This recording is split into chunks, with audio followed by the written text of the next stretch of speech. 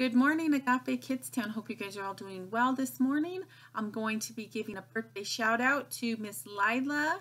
Lila will be turning 7 on the 30th of this month, and so I will have a little gift for you. Sweetheart, I will, by the time you watch this, I probably will have already dropped it off for you. But as promised, I'm going to sing Happy Birthday. So I'm going to include Abigail too, because although I sang her Happy Birthday on her birthday because she's my daughter, I didn't sing her for Kidstown. So I'm going to include her in there. So if you want to sing along with me, you're more than welcome to. So here we go. Happy birthday to you. Happy birthday to you. Happy birthday, dear Abby and Lila. Happy birthday to you. Happy birthday, sweetheart. I hope you enjoy your special day. Okay, guys, so we're going to be moving on and learning about Jacob and Rachel in this lesson. You can find this story in Genesis chapters 29 to 31. Okay, the story point of this story is that Laban tricked Jacob into marrying Leah and Rachel.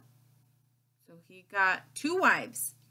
Okay, so I'm going to get started. I'm just going to start by reading the story. Okay, so Jacob traveled from Bethel toward his uncle Laban's land. He came to a well where shepherds were watering their sheep. The shepherds were from Haran. Do you know a man named Laban? Jacob asked. Yes, they said. Here comes his daughter Rachel with his sheep. Rachel brought the sheep to the well and Jacob gave them water. Jacob told Rachel that he was her relative, a son of Rebekah. Rachel ran to tell her father Laban. Laban welcomed Jacob into his house. Jacob stayed with Laban and worked for him. After about a month, Laban said, "What should I pay you for all of your work?" Now Laban had 2 daughters. The older daughter was named Leah and the younger one was named Rachel. Well, Jacob loved Rachel. So he said, "I will work for you for 7 years if you let me marry Rachel." So Laban agreed. Jacob worked for 7 years, but he loved Rachel so much that 7 years seemed like only a few days. And I don't know if that's true, but it's in the story, so I'll read it. 7 years is 7 years, guys. But anyhow, then Laban had a feast, but instead of giving Rachel to Jacob, the one he loved, Laban gave his older daughter, Leah. Jacob was so upset. He said, "Why did you trick me?" he asked. Laban said, "Around here, the older daughter must be married before the younger." "I will give you Rachel too," he said, "but you must work another 7 years." So altogether, guys, he worked 14 years. So a week later, I don't know why it says a week later, after the 7 years maybe, Jacob married Rachel, the one he loved. Then he worked, so yeah, that was kind of off. Now Jacob had 2 wives, but he loved Rachel more than Leah. When God saw Leah was not loved, he gave her children. Okay, Rachel wanted children too, and God heard her prayer, and in time, God gave her children too. So in all, Jacob had 12 sons. He had 10 with Leah and 2 with Rachel, and Rachel's sons came later on.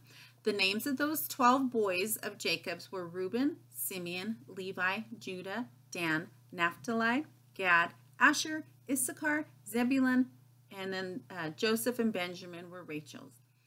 God told Jacob to go home to the land of Canaan. So Jacob gathered his family and his possessions and he headed home. So the connection here, guys, is that nothing could stop God's plan for the family of Abraham, Isaac, and Jacob.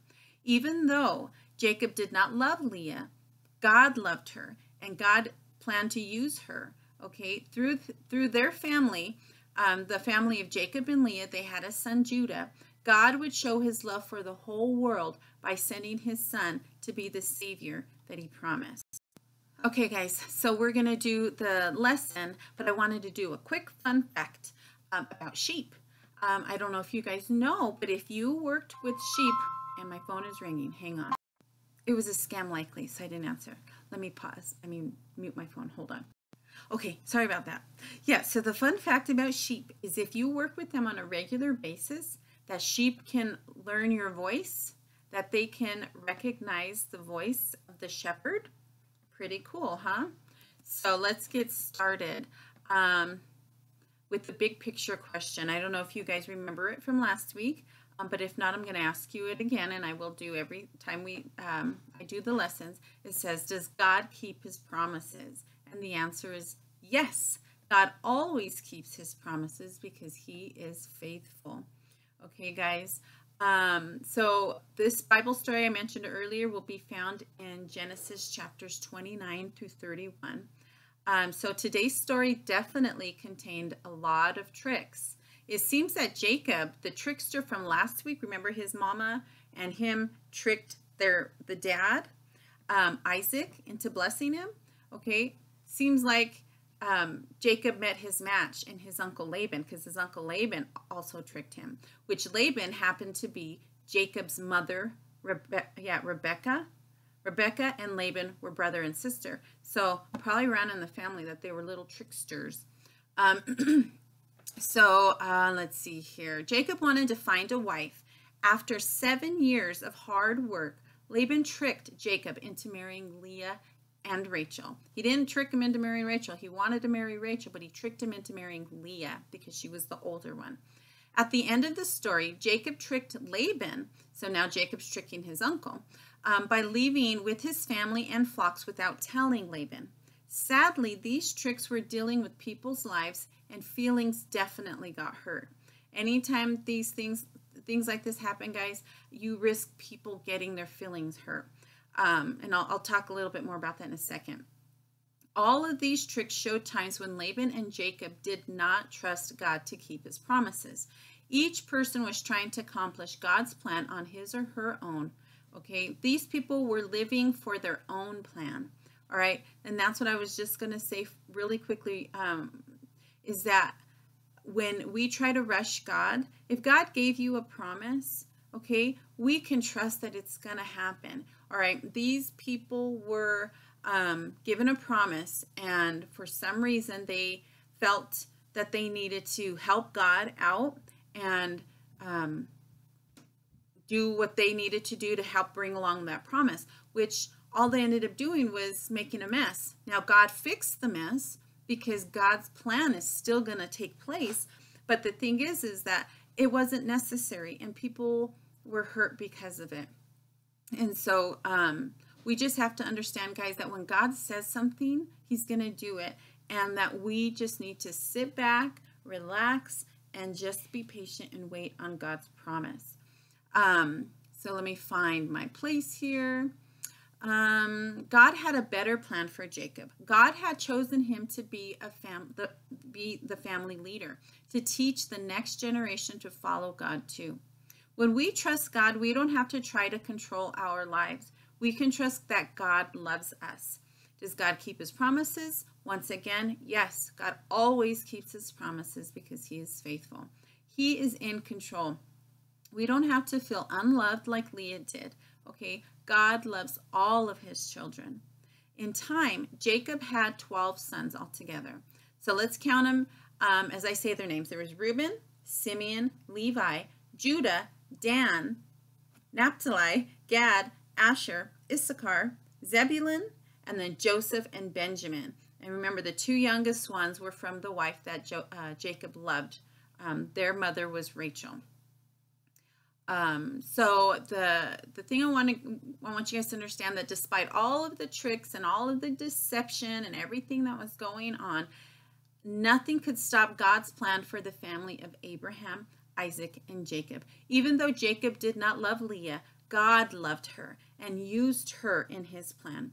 Through that family of Jacob and Leah's son Judah, God would show his love for the world by sending his son to be the Savior he promised. So the unloved wife had a child. She had 10 actually. And one of her sons by the name of Judah would be like the great, I don't know how far back, grandfather of the family line of Jesus. So God used Leah, even though her husband didn't really love her like he loved Rachel. God still used her in his plan Okay, so I think that's pretty cool because it doesn't matter what is happening or what takes place.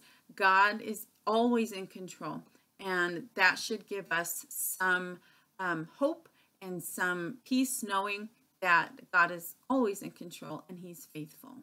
Okay, guys, moving on, I want to go over the key passage with you guys. It's a new one. It's a big one. Hopefully you guys will take the opportunity to memorize it, get it in your heart. But this key passage for this unit, it'll be the same for all of the lessons, is found in Genesis chapter 28:15, and it says, I am with you and will watch over you wherever you go, and I will bring you back to this land. I will not leave you until I have done what I have promised you. Okay, so that's the key passage, guys.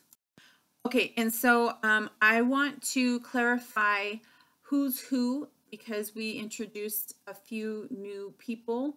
So let's just go over it real quick so that way you guys have an understanding. Who is Jacob's uncle? I'm just going to say Laban was Jacob's uncle, okay? Laban was the one he worked for. Leah was the older daughter. Leah was Laban's older daughter, okay? Rachel was also Laban's daughter, but she was the second daughter. She was the daughter that Jacob loved, okay? So Leah was the older daughter. Rachel was the daughter that Jacob loved, and she was also the younger daughter. And then Jacob worked for Laban in total 14 years for both of his wives. Okay, so hopefully that clears anything up. If you guys, I know you guys are so smart and you guys have probably figured it out that Jacob married his cousins. Yeah, kind of crazy. It was a different time back then, guys. But yes, that's who he married, and yeah. So anyways, moving on. We heard in our Bible story today how Laban tricked Jacob into marrying Leah and Rachel. Jacob did not want to marry Leah. He only wanted to marry Rachel. God had a better plan for Jacob and Leah. Leah and Jacob had a son named Judah, and God chose to continue his promise through Judah's family. Through Judah's family, God would show his love for the world by sending his son to be the Savior he promised. Okay, and once again, guys, does God keep his promises? Yes, God always keeps his promises because he is faithful. Okay, so I'm going to ask you guys a few questions, and I will be clicking back and forth to my scriptures. So the first question is God's plan always happens? How does knowing this help you face difficult or unexpected events in your life? The scripture is found in Isaiah 46:9 and 10. And it takes a second. There we go. It says this: remember the former things, those of long ago. I am God, and there is no other. I am God, and there is none like me. I make known the end from the beginning, from ancient times what is still to come. I say my purpose will stand, and I will do all that I please. Okay, so I want you guys to understand that. Let me reread the question. How does knowing this, that God's plan always happens, God's plan always happens, how does knowing this help you face difficult or unexpected events in your life? Well, right now, guys, we are going through a difficult and unexpected event. So how can that help us, knowing that God's plan always happens? Well, we can trust that God is good and that he loves us, guys. Even if things don't make sense, even if things are frustrating or worrisome, we can always trust God because he's good, guys. He doesn't give us bad at all. All the bad comes from the enemy, which is the devil. Okay, John 10:10 says this. It says, the thief, which is the devil, comes to steal, kill, and to destroy. Okay, but I have come that you might have life. Okay, and the I is God, Jesus, that you might have life and life more abundantly. Okay, every good and perfect gift comes down from God. God doesn't send bad. Okay, so we can trust And that can help us because we know we can trust God because God is good and that he loves us, guys. When life doesn't go according to our plan, it always goes according to God's plan. Even if we think, this doesn't make sense or things are, not good, don't worry. Try not to worry because God is still in control. We can trust him even though we don't always understand his ways. God's ways and the way he thinks and the way he loves and the way he does things are above our ways, guys. So rather than trying to make sense of everything, let's just relax and let's just trust him because God is faithful. Okay, second question, guys, is how much does God love you? And how do you know? This scripture is in Ephesians chapter 5, verses 1 and 2. And it says this. It says, follow God's example, therefore, as dearly loved children, and walk in the way of love, just as Christ loved us and gave himself up for us as a fragrant offering and sacrifice to God. Okay, so I want to remind you guys, if you remember from the first unit, God is our creator and king. Yeah, it was the first unit. I want you guys to recognize that God's greatest display in love was sending Jesus to die the death that we deserve for our sin so that we can live with him forever. Think about it this way, and I know I've said this before. There is no way that I would ever send any of my children, okay, to die for people who love me or hate me, okay? But especially for people who hate me, would spit at me and curse at me and reject me. I would never send my child to die for someone like that, let alone, even for someone who would love me, okay? But God did, all right? Because God knew that the only way that we could be redeemed and brought back to him was through the sacrifice of his son, because his son was perfect and blameless and sinless. And that was the only way we could be redeemed. And so God knew what he had to do, and he was willing to do that, to sacrifice his only son on a cross, a gruesome, painful death for you and for me. Okay, and we all know, guys, that people hate God, that people will make fun of you if you claim to be a Christian. Even for those people, guys, Jesus died for. God sent his only son. Okay, that's a lot of love. That's agape love. That is a love that is just, that's a big love. Okay, and God does love you, and you can know that because he did that for you. Okay, so we don't have to question or whether or not God loves us. He does. And his desire is for us to receive Jesus and for us to tell others, and that we can be in heaven together one day. All right, so the third and final question is this. It says, how can we show love to people who are lonely or misunderstood? That one is in 1 John 4:7. Oh no, I think I closed it out. Hang on, guys. Yeah, I did close it out. I don't know why, but here it is. 1 John 4:7 says this. It says, dear friends, let us love one another, for love comes from God. Everyone who loves has been born of God and knows God. Okay, so the question, how can we show love to people who are lonely or misunderstood? I want you guys to think about it this way. Consider how you want to be treated, okay? We all want to be treated kind and nice, and for people to share with us and to say good things about us and to us, okay? Excuse me. So if we want that, then guys, we have to give that, okay? And the thing is when you ask Jesus in your heart, God came to live on the inside of you. And that scripture just told us that God is love. Okay, so if God is love and he lives on the inside of us, then guys, we have what we need to be able to love others. Well, you might think, well, they're mean to me. I'll only love them if they love me. And if they're mean to me, then I'll be mean right back to them. Well, guys, that's not God's love. God's love is unconditional. That's a big word, okay?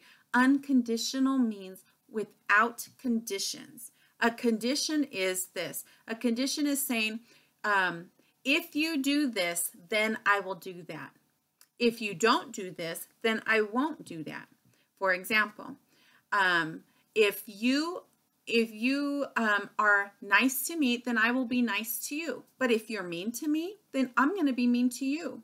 That's called conditions, guys. God doesn't do that. I just said a second ago that even the people that hate God, that are not going to receive God, that make fun of you for being a Christian, God still loves them. God didn't say, okay, well, you don't love me, so I ain't going to love you. God didn't say that. God died for everyone, the ones that are going to receive him and the ones that aren't going to receive him. That's called unconditional love. And that's why I said that God's love is a big love. And sometimes it's hard for us to understand that kind of love because we do so many things conditionally based on how others treat us, guys. But I tell you what, God doesn't want us to love that way. God wants us to love those who are lonely and misunderstood. And oftentimes, guys, people who are lonely and misunderstood, they might be mean to you.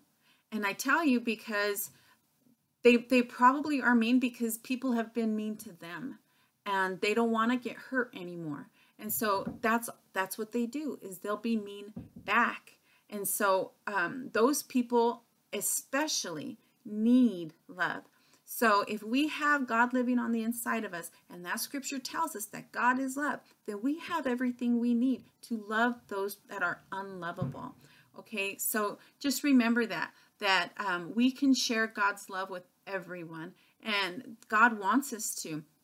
The Bible tells us that how will they know that you're a Christian? And the answer to that is by your love for one another. If you go around hating people and being unkind to people, that's not a very good way to tell others about Jesus. You might not know what to say, or you might not know a scripture or anything, but I tell you what, if you just are kind and you love people, even when they're mean to you, guys, they're going to be scratching their head thinking like, what's up with this kid? What the heck? That doesn't make any sense. I just cussed him out, or I just threw a rock at him, or I pulled their chair out from underneath them and they fell. And you're still able to be kind to them and not do something back to them. Guys, that's going to get their attention. They're going to say, wow. And then you can say, I love Jesus. I'm a Christian. And God will work it out. But our job is just to love and to work at doing that, because guys, it doesn't come easy. I know that for myself personally, I struggle with that. So, but it's something that we should do and that God has called us to do, because we've received God's love. We should also be free with giving God's love out. So, guys, I hope you guys are getting some good things out of these lessons. And I hope you guys, your parents are printing out the activity pages for you. If you are having a problem getting those printed, then just let me know. I'd be more than happy to print them for you. I got a big old printer. If you guys notice behind me, I already homeschool. You guys already know that, but this is my office and this is my homeschool room. You guys can see behind me a little bit that up there on the ceiling, I guess, is snow. I had snowflakes hanging from the ceiling because I love Christmas, and you guys know I love Christmas, so we decorated that probably like in October, and just recently took them down. But that's what it looks like behind me, guys. I've just got the calendar and different things like that. But if you're wondering what that is, that's icicles hanging from my ceiling. And I don't really remember why I started talking about that. But this is my office. So I have a big printer. It's a laser printer. It'll print it like that. No problem, guys. I want to just to make sure that you guys are doing your lessons and having everything that you need. So keep in mind, let me just double check something here. Yes, next Sunday is technically the first Sunday, and there would not be any Kids Town. So I am not sure if I'm going to do a lesson or not. I'd like to get one of the other teachers to do a lesson maybe. We'll see if I can get that, make that happen. But either way, guys, if you're a May birthday and, you know, I want to make sure I do the shout outs for you for May. My birthday's in May 6th. So maybe, I don't know. Anyhow, just let me know if you got a birthday coming up in May. Send me an email, comment on the video. That's how I found out about Lila's birthday. I'm checking those guys. So that way we can sing happy birthday to you guys and do all that. So I want to just end real quick. I was looking for it. Nope, it's down here with the prayer. And so right now, guys, I would like for you guys just to close your eyes, be reverent while I pray. Lord God, thank you for your word. Through the Bible, we can see that you have so much love for us. When even when others are unloving to us, your love never changes, God, and we thank you for that. Help us to share your love with others, especially those who may feel lonely or misunderstood. In Jesus' name we pray. Amen. Okay, guys, I love you, and hopefully we'll see you soon. Talk to you later.